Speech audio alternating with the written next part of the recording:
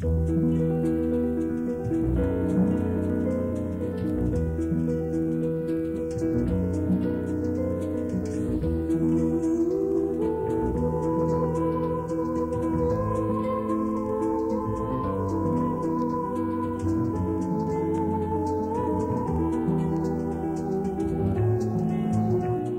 are pleased to present from St. Marguerite Bourgeois Parish in Sydney, Mass for Shut-ins. Well, good day to all of you, and welcome to this feast of Christ the King, Lord of the universe, Lord of the church, and Lord of our lives. On this joyful feast, we welcome today Father Bill Burke and parishioners who belong to Development and Peace, the social justice arm of the church in Canada. We compliment everyone who's involved with social justice. I have to tell you, though, that next Sunday we will be telecasting at a different time and a different channel, CTV2, 10 a.m. But today, we ask Father Bill now to lead us in Mass for Shut-ins. In the name of the Father, and of the Son, and of the Holy Spirit, amen. May the grace and the peace of our Lord Jesus Christ and the love of God and the communion of the Holy Spirit be with you always. We begin our celebration this day, the feast of Christ the King, acknowledging our sinfulness and placing our trust in God's love and mercy. You came to heal the contrite of heart. Lord, have mercy.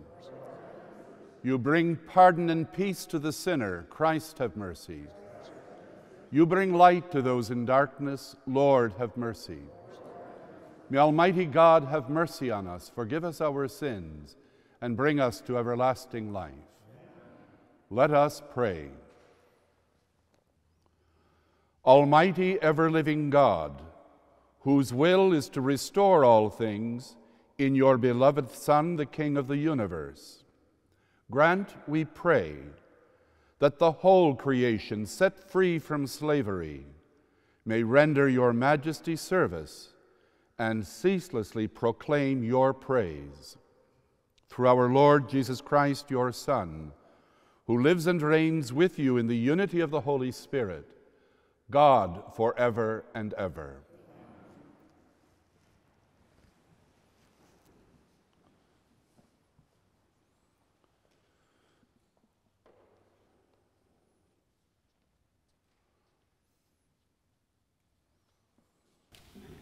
A reading from the second book of Samuel.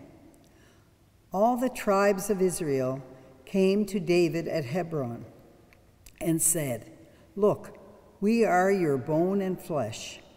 For some time, while Saul was king over us, it was you who led out Israel and brought it in. The Lord said to you, 'It is you who shall be shepherd of my people Israel, you who shall be ruler over Israel.' So all the elders of Israel came to the king at Hebron, and King David made a covenant with them at Hebron before the Lord, and they anointed David king over Israel." The word of the Lord. Thanks be to God. Let us go rejoicing to the house of the Lord. Let us go rejoicing to the house of the Lord. I was glad when they said to me, "Let us go to God's house." Now our feet are standing within your gates, O Jerusalem. Let us go rejoicing to the house of the Lord. For the love of my family and friends, I say peace upon you. For love of the house of the Lord, I will ask for your good. Let us go rejoicing to the house of the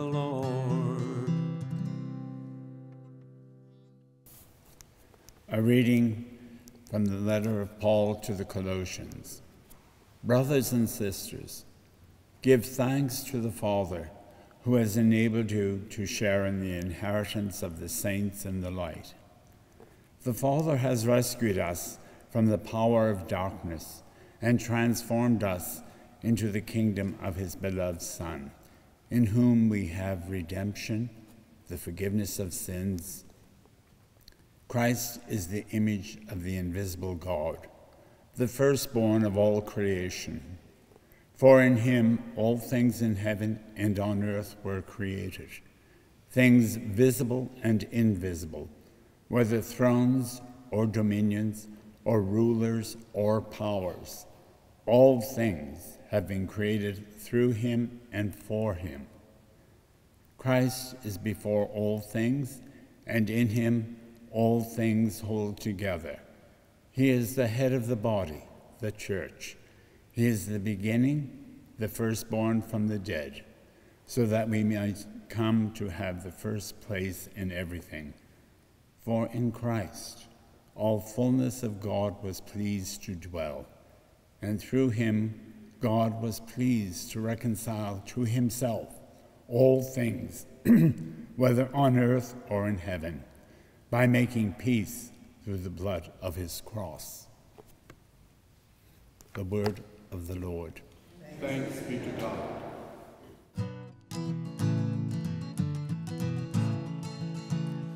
Alleluia, alleluia, alleluia, alleluia. Blessed is the one who comes in the name of the Lord. I shall dwell in the house of the Lord my whole life long. Alleluia, alleluia, alleluia, alleluia. The Lord be with you. A reading from the Holy Gospel according to Luke. The leaders scoffed at Jesus, saying, "He saved others. Let him save himself if he is the Christ of God, his chosen one." The soldiers also mocked Jesus, coming up and offering him sour wine and saying, "If you are the King of the Jews, save yourself." There was also an inscription over him, "This is the King of the Jews." One of the criminals who were hanged there kept deriding him and saying, "Are you not the Christ? Save yourself and us."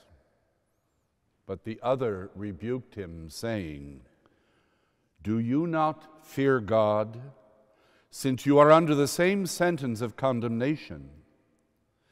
And indeed, we have been condemned justly, for we are getting what we deserve for our deeds. But this man has done nothing wrong." Then he said, "Jesus, remember me when you come into your kingdom." Jesus replied, "Truly I tell you, today you will be with me in paradise." The Gospel of the Lord.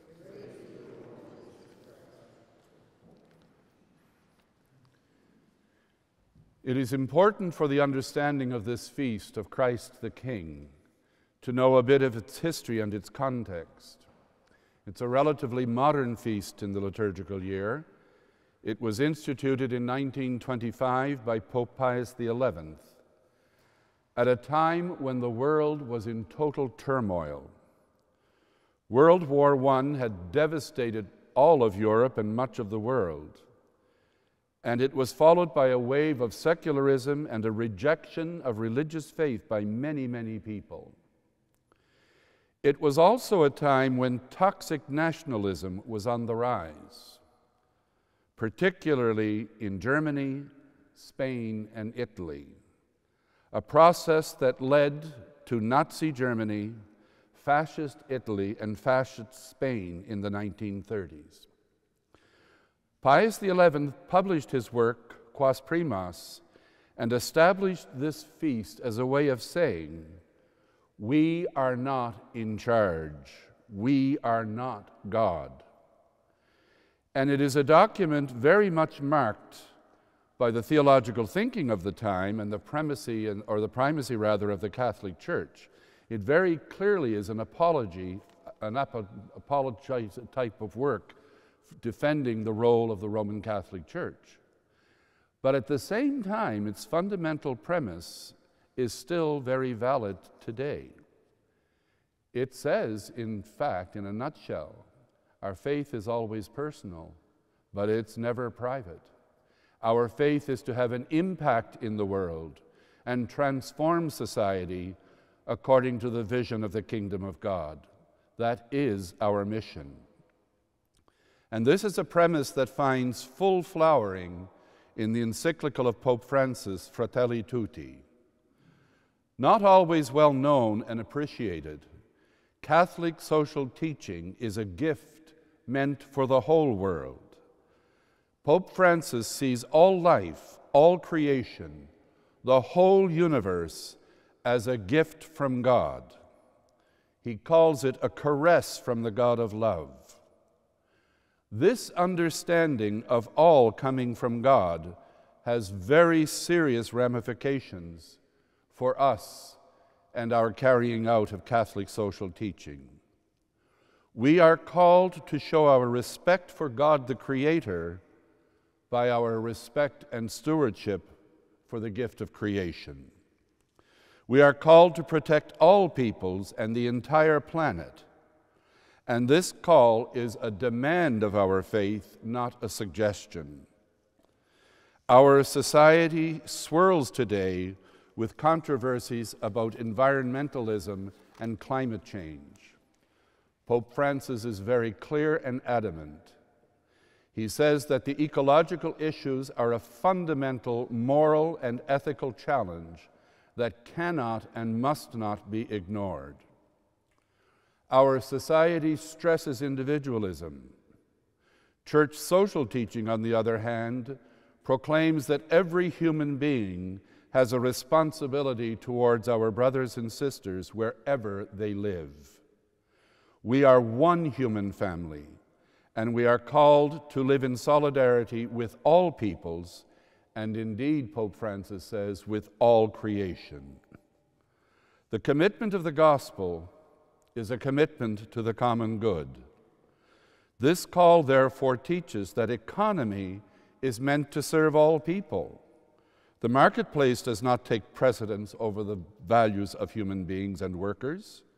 Human rights and the dignity of all human beings is not a pipe dream. It is a clear gospel imperative. Our world is often shaped by the divisions between growing prosperity for some and extreme poverty for many. Today, we celebrate on this feast of Christ the King the work of the Diocesan Council for Development and Peace. Since its founding by the Bishops of Canada in 1967, Development and Peace has worked tirelessly to build this kingdom of God, to incarnate this kingdom in society and in the world. The reign of justice and peace all over the planet. In a world often marred by violence and division, greed and oppression, Development and Peace proclaims the teaching of the Catholic Church that the basic moral test of a society is how the most vulnerable members are faring. Because today we celebrate a king who serves, who loves, and who forgives. We proclaim Jesus as King of the universe, but it is a kingship that is countercultural to so much in our society. A king who prefers the company of the poor, the sinner, and the oppressed, not to just keep company with them, but to raise them up and to say to them, you too are the children of the King. And finally, to the sick and shut in as well, in a society that is often not as aware as it should be of their needs, something the recent pandemic has shown us so clearly. The King also says, you too are the beloved children of the kingdom.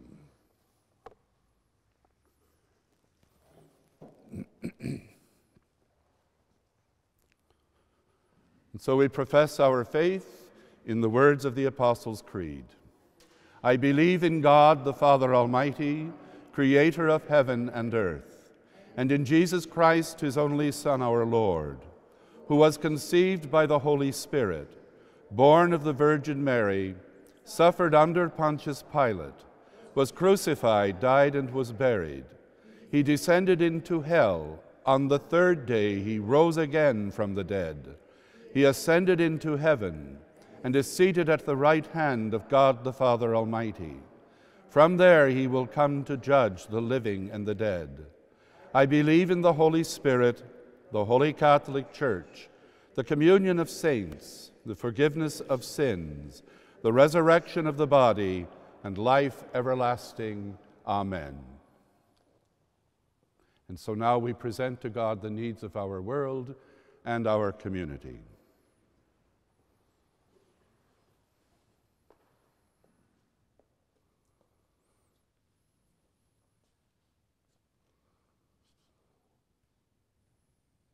For the Church, may we trust in Christ and become one vigorous, fruitful community of faith, so that the world may see one King of glory and one kingdom of God.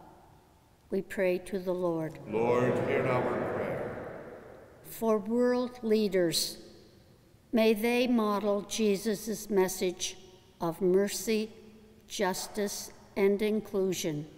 We pray to the Lord. Lord, hear our prayer. May the 55th anniversary celebration of development and peace bring to mind the generous people who continue to support our neighbors in the global south. We pray to the Lord. Lord, hear our prayer. May our sick and shut-ins and all caregivers know tender love and experience peace and joy each day.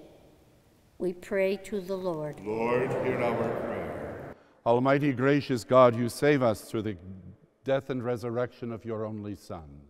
We make our prayer in his name, he who lives and reigns forever and ever.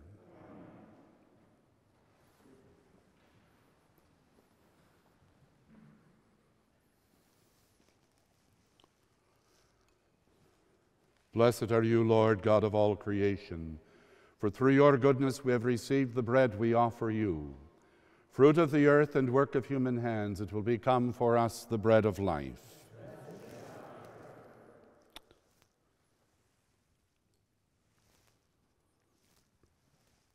Blessed are you, Lord, God of all creation, for through your goodness we have received this wine which we offer you. Fruit of the vine, work of human hands, it will become our spiritual drink. Lord, wash away my iniquity and cleanse me from my sin. Let us pray, brothers and sisters, that my sacrifice and yours may be acceptable to God, the Almighty Father.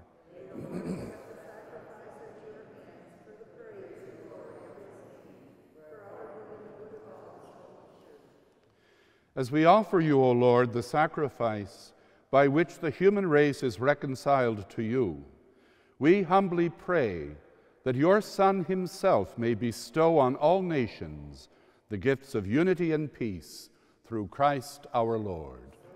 The Lord be with you. Lift up your hearts. Let us give thanks to the Lord our God.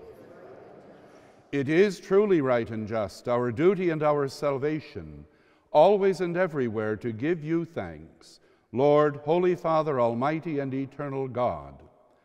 For you anointed your only begotten Son, our Lord Jesus Christ, with the oil of gladness, as eternal priest and king of all creation, so that by offering himself on the altar of the cross as a spotless sacrifice to bring us peace, he might accomplish the mysteries of human redemption, and making all created things subject to his rule, he might present to the immensity of your majesty an eternal and universal kingdom, a kingdom of truth and life, a kingdom of holiness and grace, a kingdom of justice, love, and peace.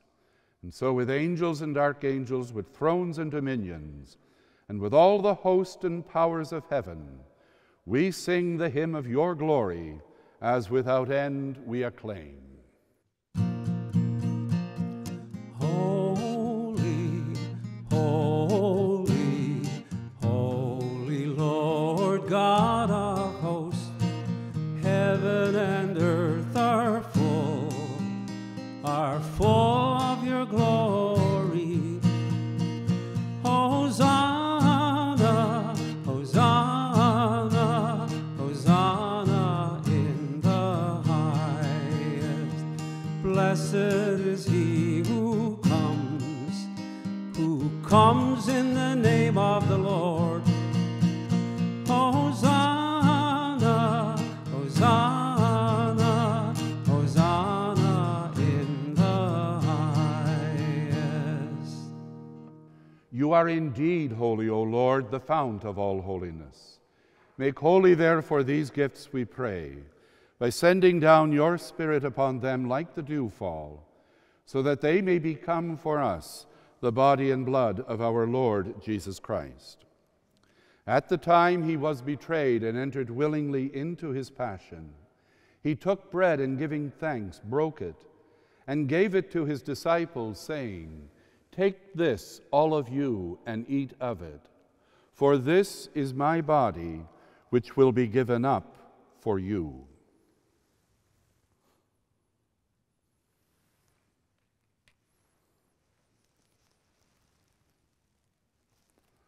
In a similar way, when supper was ended, he took the chalice, and once more giving thanks, he gave it to his disciples, saying, "Take this, all of you, and drink from it, for this is the chalice of my blood, the blood of the new and eternal covenant, which will be poured out for you and for many for the forgiveness of sins.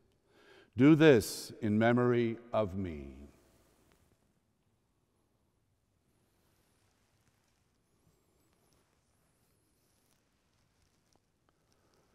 The mystery of faith.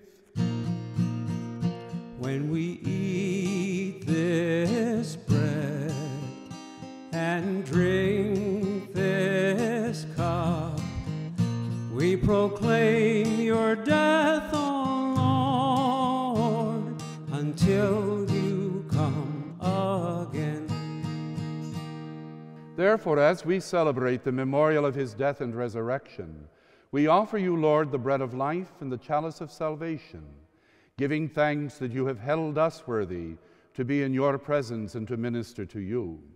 Humbly we pray that, partaking of the body and blood of Christ, we may be gathered into one by the Holy Spirit.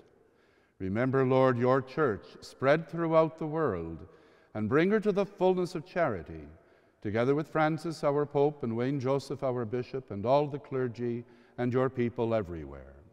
Remember also our brothers and sisters who have fallen asleep in the hope of the resurrection, and all who have died in your mercy. Welcome them into the light of your face. Have mercy on us all, we pray, that with the Blessed Virgin Mary, Mother of God, with blessed Joseph, her spouse, with the blessed apostles, and all the saints who have pleased you throughout the ages, we may merit to be co-heirs to eternal life, and may praise and glorify you through your Son, Jesus Christ. Through him and with him and in him, O God, Almighty Father, in the unity of the Holy Spirit, all glory and honor is yours, forever and ever. Amen, amen, amen. At the Savior's command and formed by divine teaching, we dare to say, Our Father, who art in heaven, hallowed be thy name. Thy kingdom come, thy will be done, on earth as it is in heaven. Give us this day our daily bread, and forgive us our trespasses, as we forgive those who trespass against us. And lead us not into temptation, but deliver us from evil. Deliver us, Lord, we pray, from every evil. Graciously grant peace in our days, that by the help of your mercy we may be always free from sin and safe from all distress, as we await the blessed hope and the coming of our Savior, Jesus Christ. Lord Jesus Christ, who said to your apostles, Peace I leave you, my peace I give you, look not on our sins, but on the faith of your church, and graciously grant her peace and unity in accordance with your will, who live and reign forever and ever. May the peace of the Lord be with you always. Let us offer each other a gesture of that peace. Lamb of God, you take away the sins of the world, have mercy on us. Lamb of God, you take away the sins of the world, have mercy on us. Lamb of God, you take away the sins of the world, grant us peace. Behold the Lamb of God. Behold him who takes away the sins of the world. Blessed are those called to the supper of the Lamb.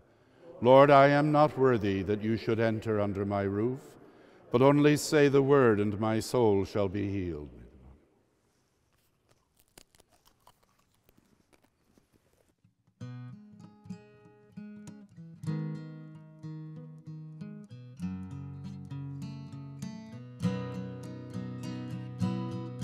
One bread, one body, one cup, one call.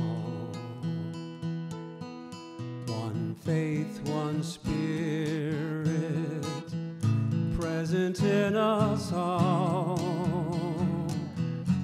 My Jesus, I love you and I long to receive you sacramentally.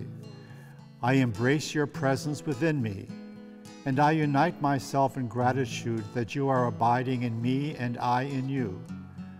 I pray for the grace to go forth with your spirit of peace and healing to meet the needs of this day. Is not this bread we share the body of our Lord? Is not this wine we drink the blood of Christ outpoured? One bread, one body, one cup, one call.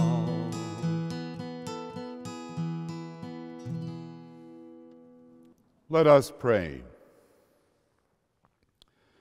Having received the food of immortality, we ask, O Lord, that glorying in obedience to the commands of Christ, the King of the universe, we may live with him eternally in his heavenly kingdom, who lives and reigns forever and ever. The Lord be with you. May Almighty God bless you, the Father, the Son, and the Holy Spirit. The Mass is ended. Let us go forth to build the kingdom of God.